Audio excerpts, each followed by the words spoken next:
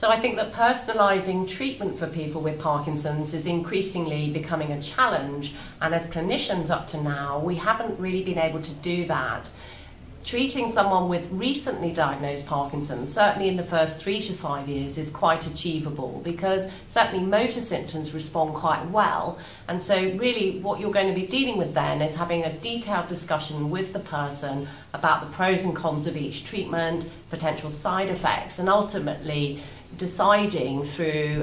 what your anecdotal experience is, what will best suit that individual. But sometimes we do have to adjust or tailor, sometimes we have to increase dose or change to a different medication because it doesn't suit someone. I think the real challenge in tailoring treatments is when patients move into the more complex phase of their Parkinson's, the medications become less predictably good in effect, and people often suffer from very unpredictable wearing off or motor fluctuations. And I think in this situation, the newer technologies which can measure these types of fluctuations on an hour-by-hour basis, such as wearable sensors,